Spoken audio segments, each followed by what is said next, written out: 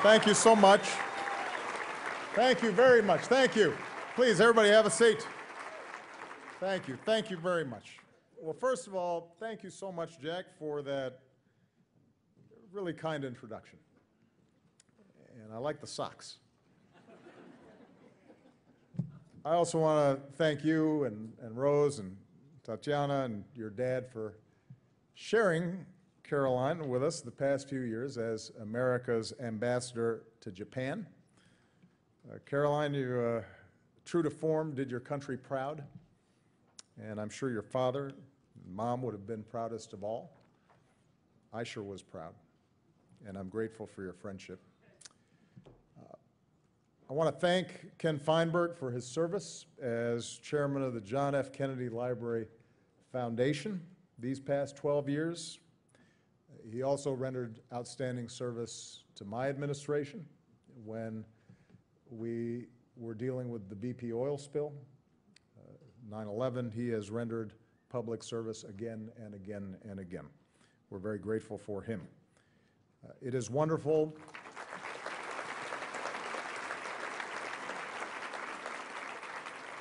It is wonderful to see Senators Markey and Senator Warren, my dear friend and former Governor Deval Patrick and his lovely wife Diane, governors and members of Congress, Cardinal O'Malley, one of the finest Secretary of States ever to represent America around the world, John Kerry,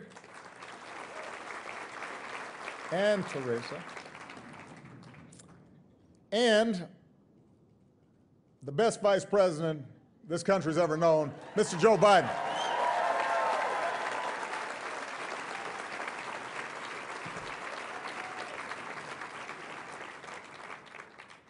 I also want to thank Michelle Obama for, after the presidency, sticking with me. Because I think she felt an obligation to the country to stay on. But once her official duties were over, it wasn't clear.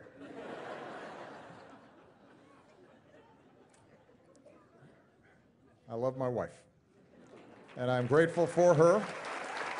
And I do believe that it was America's great good fortune to have her as First Lady.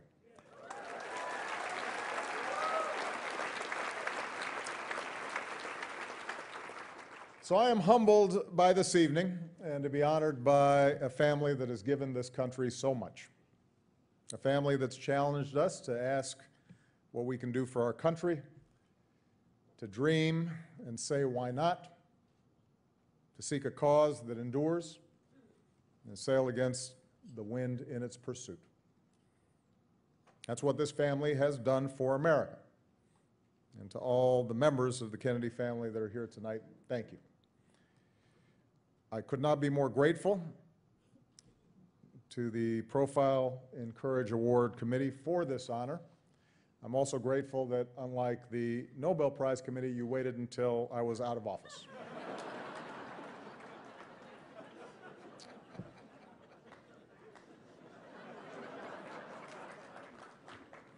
How fitting that we gather here this month, the 100th anniversary of President Kennedy's birth. I was born the year he took office, which makes me 55 years old. Had he lived to finish 2 terms, he would have been just 51. And he remarked on that possibility once. "It has been suggested," he said, "that whether I serve 1 or 2 terms in the presidency, I will find myself at the end of that period at what might be called the awkward age. Too old to begin a career and too young to write my memoirs." Now, I hadn't seen this quote when I wrote my first memoir at 33. I'm now in the middle of my second. Moreover, I expect to be busy, if not with a second career, then at least a second act. But it is true that I'm at the age, at that turn in the road, where one looks back as well as forward. to remember where one has been, so it's better to chart where one is going. And one thing I'm certain is that I was lucky to be born into that new frontier, a new world, and a new generation of Americans. My life, in many ways, would not have been possible without the vision that John F. Kennedy etched into the character and hearts of America. For those of us of a certain age, the Kennedys symbolized a set of values and attitudes about civic life that made it such an attractive calling. The idea that politics, in fact, could be a noble and worthwhile pursuit. The notion that our problems, while significant, are never insurmountable. The belief that America's promise might embrace those who had once been locked out or left behind, and that opportunity and dignity would no longer be restricted to the few, but extended to the many. The responsibility that each of us have to play a part in our nation's destiny. And by virtue of being Americans, play a part in the destiny of the world. I can say truthfully that the example of Jack and Bobby Kennedy helped guide me into politics, and that the guidance of Teddy Kennedy made me a better public servant once I arrived in Washington. I have to imagine it would give them great pride to see a new generation of Kennedys like Joe carving their own proud paths in public service.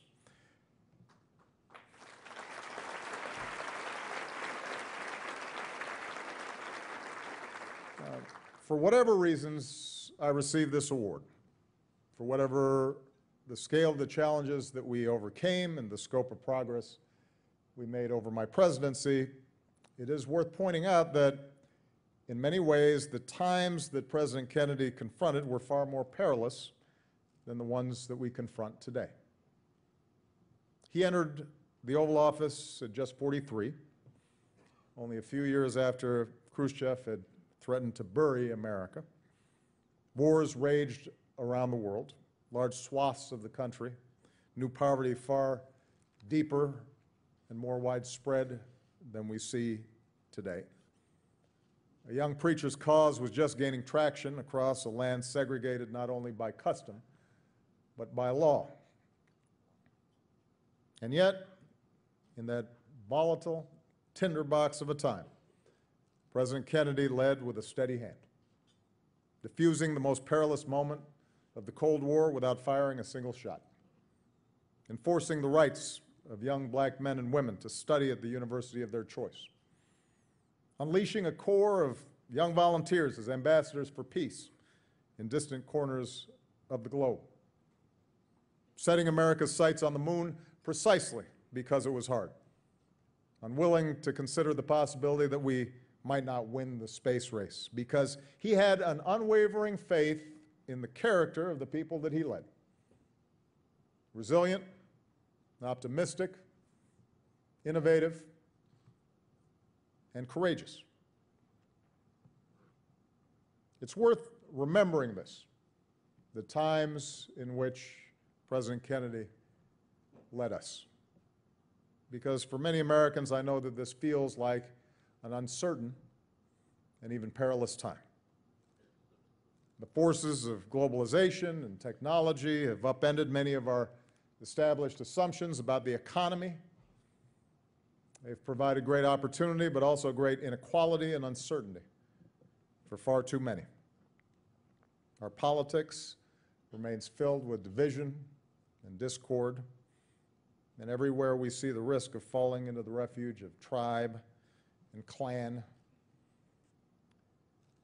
and anger at those who don't look like us or have the same surnames or pray the way we do. And at such moments, courage is necessary. At such moments, we need courage to stand up to hate, not just in others, but in ourselves. At such moments, we need the courage to stand up to dogma, not just in others, but in ourselves. At such moments, we need courage to believe that together we can tackle big challenges like inequality and climate change. At such moments, it's necessary for us to show courage in challenging the status quo and in fighting the good fight, but also show the courage to listen to one another and seek common ground and embrace principled compromise. Courage, President Kennedy knew, requires something more than just the absence of fear. Any fool can be fearless. Courage, true courage, derives from that sense of who we are. What are our best selves? What are our most important commitments? And to believe that we can dig deep and do hard things for the enduring benefit of others. And that's why JFK's first inaugural still rings true. That's why Bobby's campaign still means so much. That's why Teddy's cause endures, and we still love him so much. Because of the tragedies that befell each of them, sometimes we forget how fundamentally the story they told us about ourselves changed the trajectory of America. And that's often where courage begins, with the story we tell ourselves about who we are and what's important, and about our own capacity to make a difference. We live in a time of great cynicism about our institutions. That's one of the few things that Democrats and Republicans can agree on. It's a cynicism that's most corrosive when it comes to our system of self-government, that clouds our history of jagged, sometimes tentative, but ultimately forward progress, that impedes our children's ability to see, in the noisy and often too trivial pursuits of politics, the possibility of our democracy doing big things. Of course, disdain for elected officials is not new, as many of you in the room can tell others. 60 years ago, President Kennedy quoted a columnist in Profiles in Courage who'd written, "People don't give a damn what the average senator or congressman says. The reason they don't care is that they know what you hear in Congress is 99% tripe, ignorance, and demagoguery, and not to be relied upon." Which is perhaps a little harsh. 99% seems high. 85. But President Kennedy also wrote that the complication of public business and the competition for the public's attention have obscured innumerable acts of political courage, large and small, performed almost daily. Innumerable acts of political courage, large and small, performed almost daily. And that is true. I have seen it. I've witnessed it. I've been thinking on this notion of political courage this weekend, in particular about some of the men and women who were elected to Congress the same year I was elected to the White House. Many of them were new to Washington. Their entire careers ahead of them. And in that very first term, they had to take tough vote after tough vote because we were in crisis. They took votes to save the financial system and the economy even when it was highly unpopular. They took votes to save the auto industry when even in Michigan, people didn't want to see bailouts. They took votes to crack down on abuses on Wall Street, despite pressure from lobbyists and sometimes their donors. And they found themselves in the midst of a great debate, a debate that had been going on for decades, a debate that the Kennedy family had participated in and helped lead, a debate about whether a nation as wealthy as the United States of America would finally make health care not a privilege but a right for all Americans. And there was a reason why health care reform had not been accomplished before. It was hard. It involved a sixth of the economy and all manner of stakeholders and interests. It was easily subject to misinformation and fear-mongering.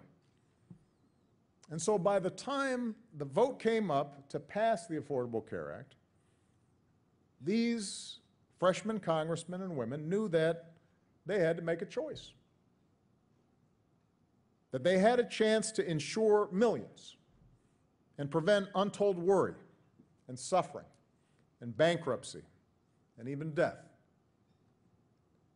but that this same vote would likely cost them their new seats, perhaps end their political careers. And these men and women did the right thing.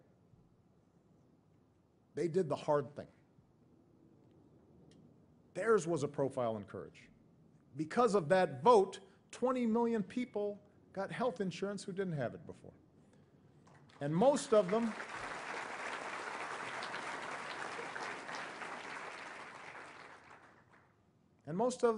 did lose their seats.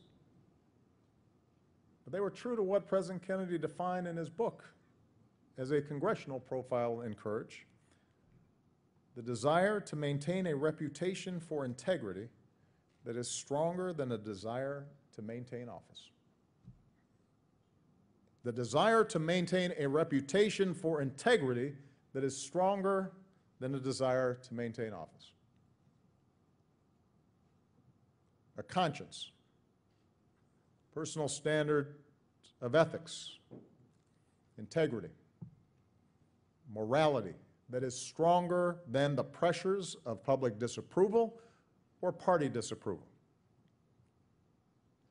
A faith that the right course would ultimately be vindicated.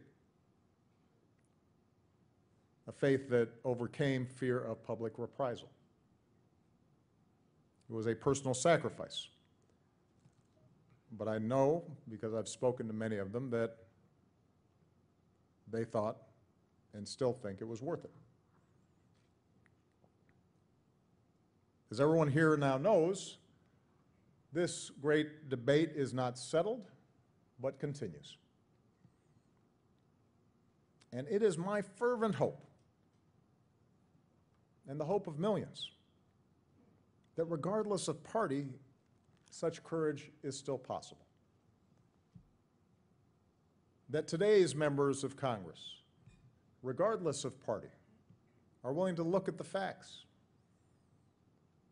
and speak the truth, even when it contradicts party positions.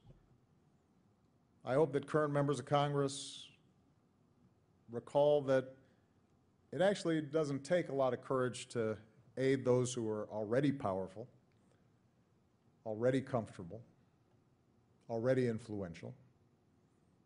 But it does require some courage to champion the vulnerable and the sick and the infirm, those who often have no access to the corridors of power. I hope they understand that courage means not simply doing what is politically expedient, but doing what they believe deep in their hearts is right. And this kind of courage is required from all of us. Those of us who consider ourselves progressives, those of us who are Democrats, we've got some soul searching to do to see what kind of courage we show. We have our own dogmas.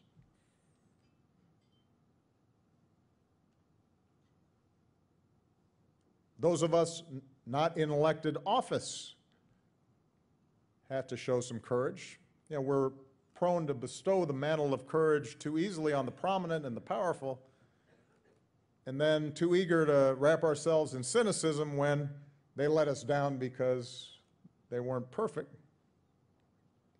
We lose sight sometimes of our own obligations, each of ours, all the quiet acts of courage that unfold around us every single day. Ordinary Americans who give something of themselves not for personal gain, but for the enduring benefit of another. The courage of a single mom who's working 2 jobs to make sure her kid can go to college.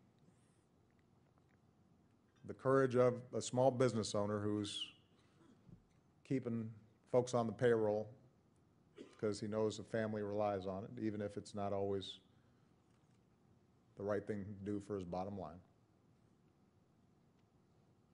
The courage of somebody who volunteers to help some kids who need help.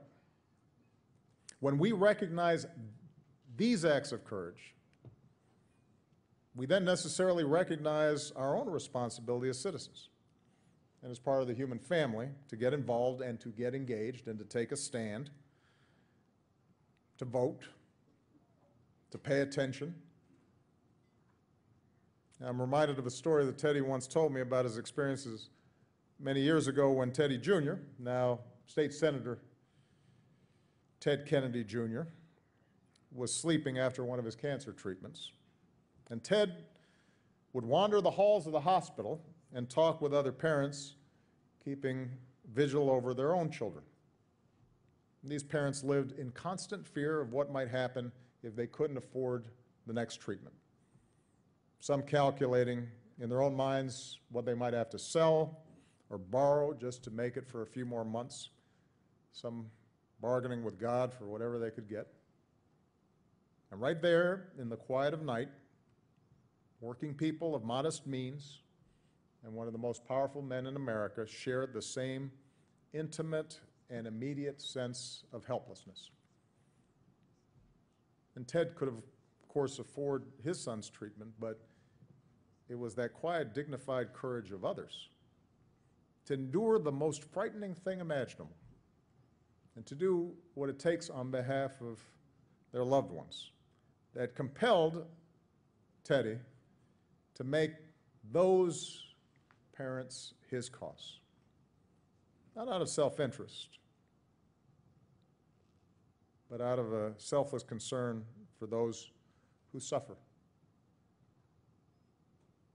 That's what the ordinary courage of everyday people can inspire when you're paying attention. The quiet, sturdy courage of ordinary people doing the right thing day in and day out. They don't get attention for it, they don't seek it, they don't get awards for it, but that's what's defined America. I think of women like my grandmother, and so many like her, who worked their way up from a secretarial pool to management, and in the process pushed the glass ceiling just a little bit higher. I think about people like Michelle's dad, who despite MS, got up every single morning, had to wake up an hour early to button his shirt up and put on his clothes and take those 2 canes he used and go to work every single day to make sure that he was supporting his family, not missing a dance recital or a basketball game. I think of the troops and the cops and the first responders that I've met who've put themselves at risk for strangers they will never know. And business owners who make every kind of sacrifice they can to make sure that their workers have a shot, and workers who take the risk of starting a new career, retraining at my age. Kids in the Peace Corps working to build bridges of understanding in other nations and to spread the same values that helped bring down an Iron Curtain, banish the scourge of apartheid, expand the boundaries of human freedom.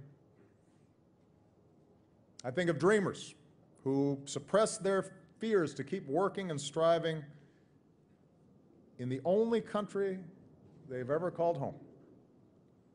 And every American who stands up for immigrants because they know that their parents or grandparents or great-grandparents were immigrants too, and they know that America is an idea that only grows stronger with each new person who adopts our common creed.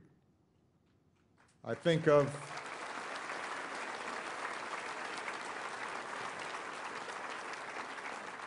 every young activist who answers the injustices still embedded in our criminal justice system, not with violence, not with despair, but with peaceful protest and analysis and constructive recommendations for change. I think of the powerless who crossed a bridge in Selma and discovered they had power. Those who gathered at Stonewall and discovered they had a voice. Those who marched on Washington because they believed that they, without an army, without great wealth, could somehow change the very fabric of the greatest power on earth, and kept on until they stretched the lofty ideals of our founding to encircle everyone. Every citizen inspired by that history, who dips their toes in the water of active democracy for the first time and musters up the determination to try and fail and try again and sometimes fail again and still try again, knowing their efforts aren't always rewarded right away, because they believe in that upward trajectory of the American story, the story that nobody told better than John F. Kennedy. That very Kennedy-esque idea that America is not the project of any one person, and that each of us can make a difference, and all of us ought to try.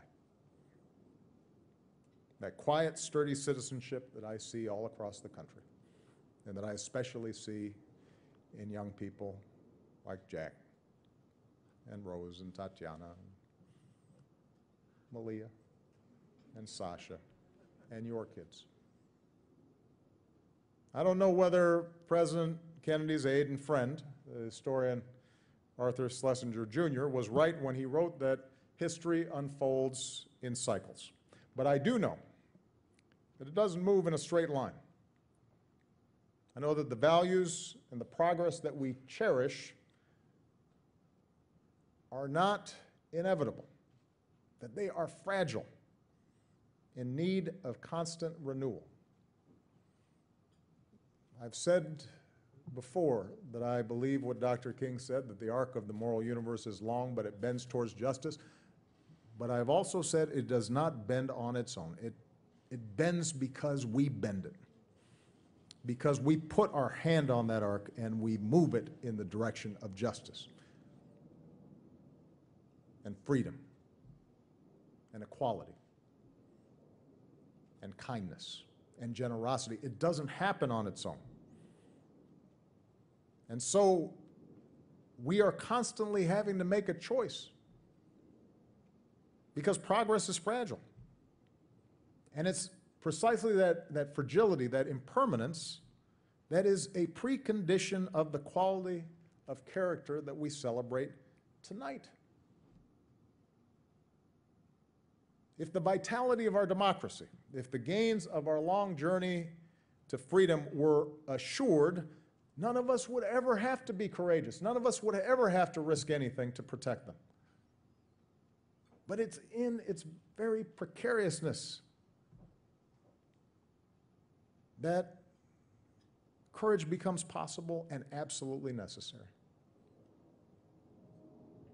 John F. Kennedy knew that our best hope and our most powerful answer to our doubts and to our fears lies inside each of us, in our willingness to joyfully embrace our responsibility as citizens, to stay true to our allegiance to our highest and best ideals, to maintain our regard and concern for the poor and the aged and the marginalized, to put our personal or party interests aside when duty to our country calls, or when conscience demands. And that's the spirit that has brought America so far. And that's the spirit that will always carry us to better days. And I take this honor that you have bestowed on me here tonight as a reminder that even out of office, I must do all that I can to advance the spirit of service that John F. Kennedy represents. Thank you all very much. May God bless you. May He bless these United States of America. Thank you. Hey, NBC News fans, thanks for checking out our YouTube channel. Subscribe by clicking on that button down here, and click on any of the videos over here to watch the latest interviews, show highlights, and digital exclusives. Thanks for watching.